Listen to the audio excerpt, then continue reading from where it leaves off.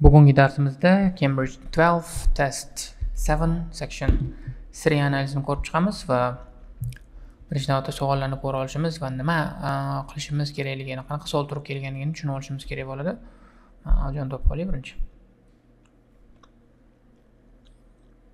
O'zing ko'rganingiz section 3, questions 21 to 30. Questions 21 to 26, choose 6 answers to fill the gaps.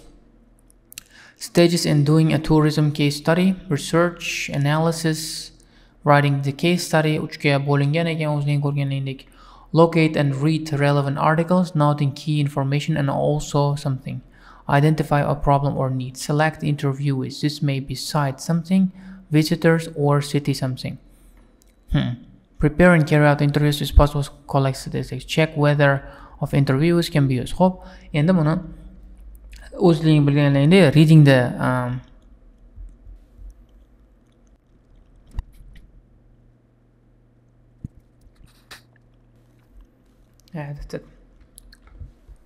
demak bu qismda davom etamiz va nima qilayotgan edik.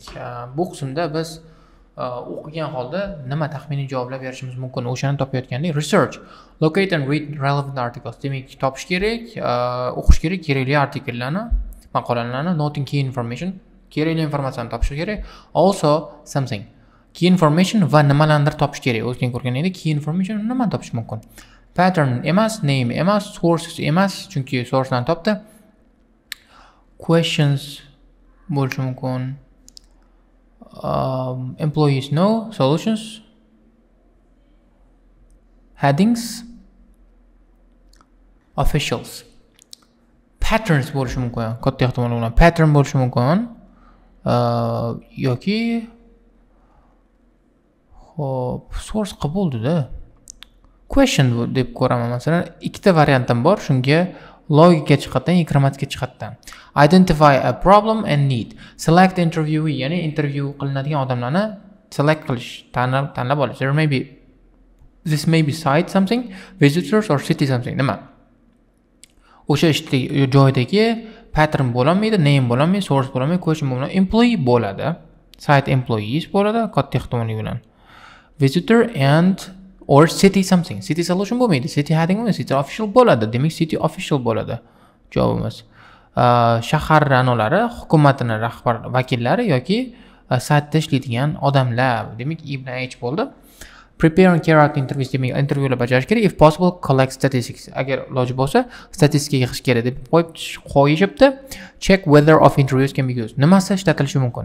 Intervyu olingan odamlar nimasidir ishlatilishi mumkinmi yo'qmi o'shani check qilishimiz kerak. Official ketdi, employee ketdi. O'z ko'rganingizdek collect statistics, keyin nima ishlatilishi mumkin? Odamlarning nimasi bo'lishi mumkin? Name bo'lishi ehtimoli juda ham katta.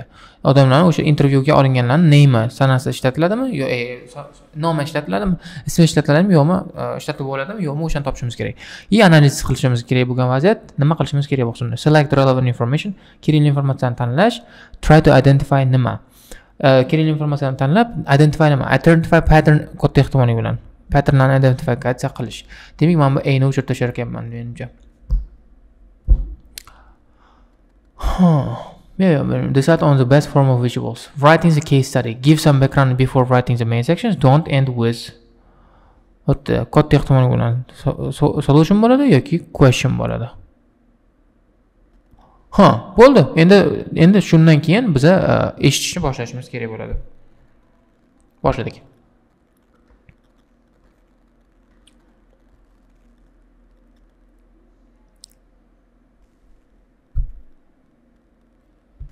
Now listen carefully and answer questions 21 to 26. Dave, I'm worried about our case study. I've done a bit of reading, but I'm not sure what's involved in actually writing a case study. I missed the lecture where Dr. Baker talked us through it. Okay, well, it's quite straightforward. We've got our focus.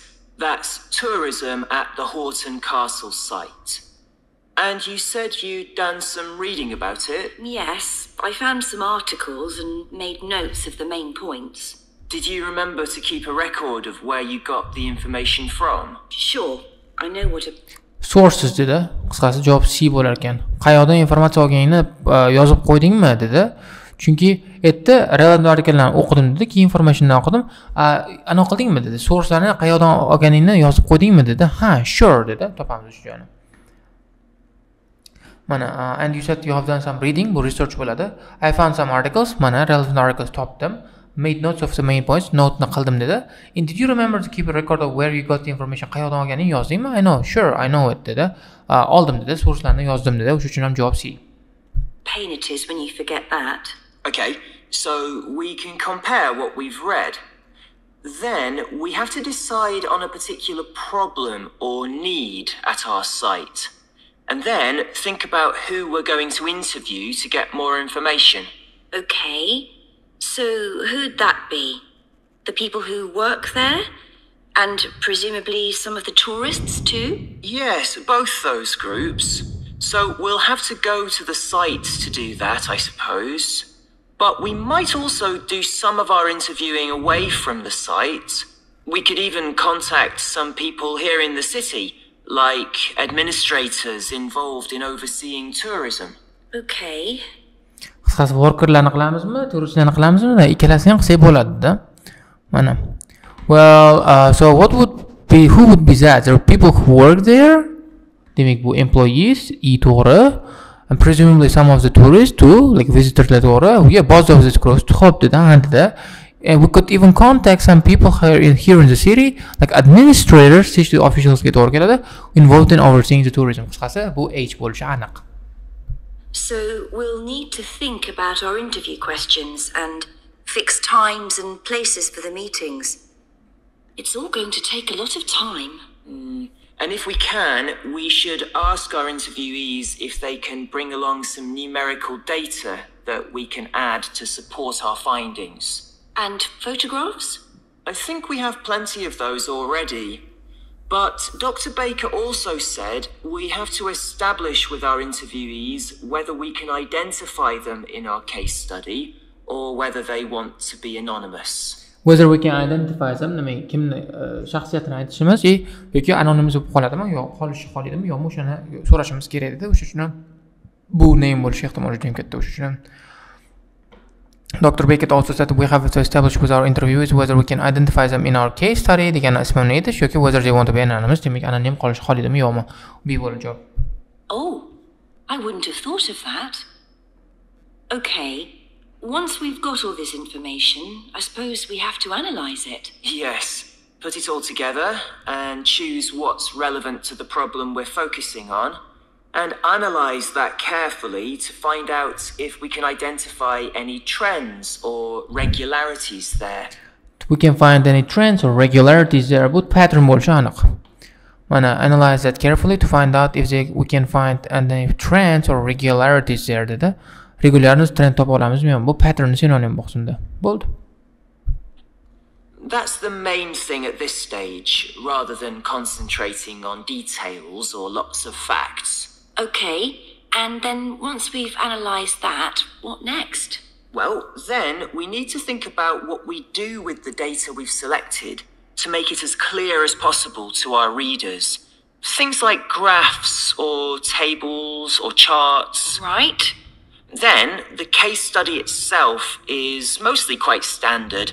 We begin by presenting the problem and giving some background, then go through the main sections. But the thing that surprised me is that in a normal report, we'd end with some suggestions to deal with the problem or need we identified.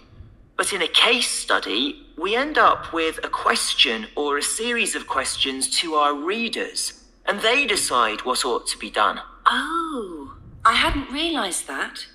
Aytdi, demak boshqa vaziyatlarda biza solution beradigan bo'lsak, measurelar beradigan bo'lsak, bu qismda biz questionlar bilan tugatishimiz kerak deganda, xo'p, do not end with solutions bo'ladi, F bilan tugatma dedi, lekin question bilan tugat dedi. O'qib olamiz meni.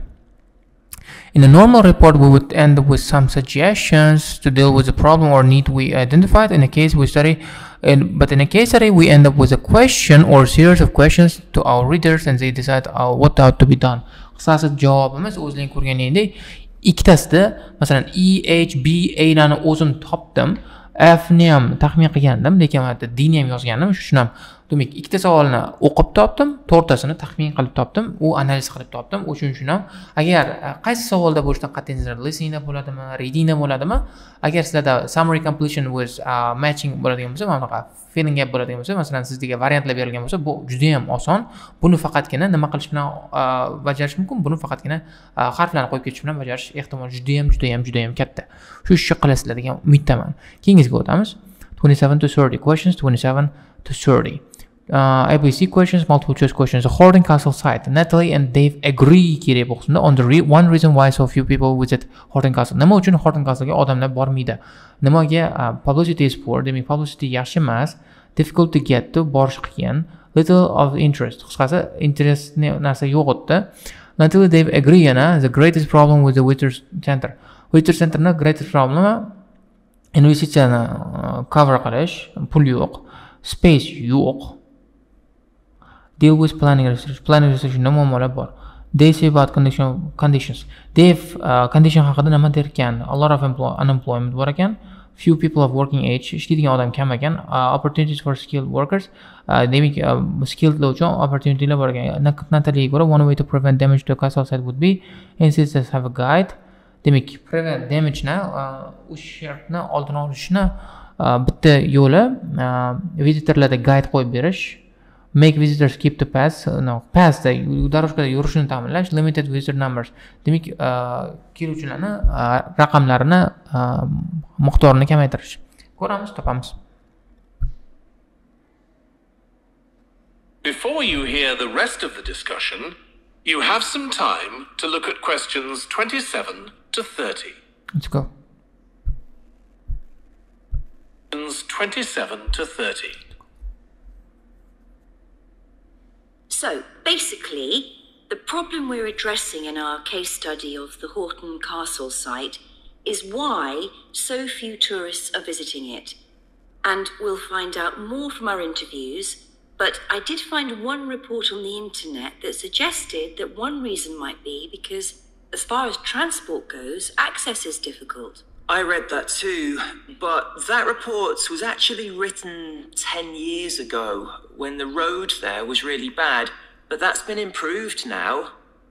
And I think there's plenty of fascinating stuff there for a really good day out, but you'd never realize it from the castle website. Maybe that's the problem. Yes, it's really dry and boring. I read... O'z ko'rganingizdek, questionnaire qilishimiz kerak, so'rashimiz kerak, lekin juda o'qib qolgandim. Borish qiyin bo'lar ekan dedi. Men ham o'qidim dedi Dave, lekin bu 10 yil oldin yozilgan, hozir normalniy boradigan yo'l bor dedi. One reason might be because of transport goes as access is difficult. Written 10 years ago, the road has been really bad, but that's improved now. Demak, beach ketdi, hozir difficult to get to emasda, borish oson. And there is plenty of fascinating stuff there. Qisqasi, zo'r joylar ko'p dedi. Demak, little emasda, ha ko'p, plenty of degan ko'p degan, shu uchun C chiqib ketdi. But you never realized from castle website. Maybe that's a problem. Yeah, it's really dry and boring. Demak, shunda shuncha narsa bo'lishiga qaramasdan, lekin castle veb-saytidan ko'rolmaysan o'sha narsani. Dry, boring, juda ham zerikarli. O'sha uchun publicity, ya'ni bu narsani odamlarga yetkazib berish juda ham yaxshi emas. Shuning uchun ham javob A bo'ladi. Somewhere a suggestion that what the castle needs is a visitor center. So we could have a look for some information about that on the internet. What would we need to know? Well, who'd use it for a start? It'd be good to know what categories the visitors fell into too, like school parties or retired people. But I think we'd have to talk to staff to get that information. Okay, and as we're thinking of suggesting a visitor center, we'd also have to look at potential problems. I mean, obviously it wouldn't be cheap to set up. No, but it could be a really good investment. And as it's on a historical site, it'd need to get special planning permission, I expect. That might be hard. Right.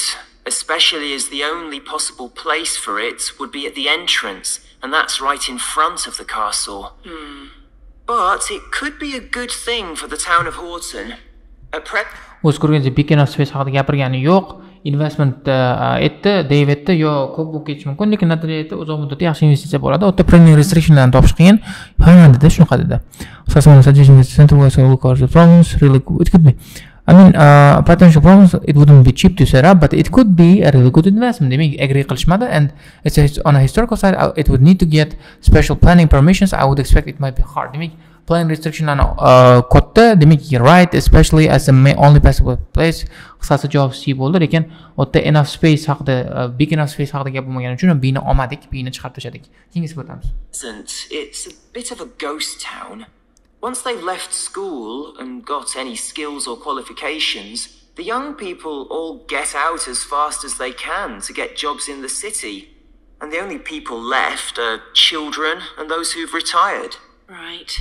O'z ko'rganingiz deb aytdi, odamlar o'qigandan keyin sirazi ketib qolar ekanda, few working xo'p qisqasi shaharga ketar ekan, ish topish uchun o'tda qoladiganlar qariyalar bilan yosh bola qolar ekan. At present, it's a bit of a ghost town. Once they left school and got any skills and qualifications, the young people get out as fast as they can to get jobs in the city. Only people left are children and those who are retired. Shuning uchun ham job B bo'ldi. Unemployment o'tda yo'q, opportunity for skilled work haqida gap yo'q, bo'lgani yo'q. Something else we could investigate would be the potential damage that tourists might cause to the castle site. I mean, their environmental impact. At present, the tourists can just wander around wherever they want. But if numbers increase, there might have to be some restrictions, like sticking to marked ways.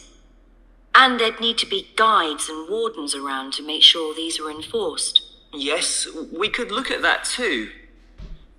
Qisqasi nima dedi, damage bo'lishi mumkin. Damage qanaqa qilib prevent qilishni o'ylab ko'rishimiz kerak, lekin chunki raqamlar ko'paygandan keyin shunaqa bo'lishi aniq dedi. Keeping to the past dedi mana qisqasi. That tourism might cause environmental impact. At present, tourists can just wander around. As the numbers increase, there might be some restrictions like sticking to market ways. Job bo'ladi, keep to past ways bo'ladi. Job qisqasi.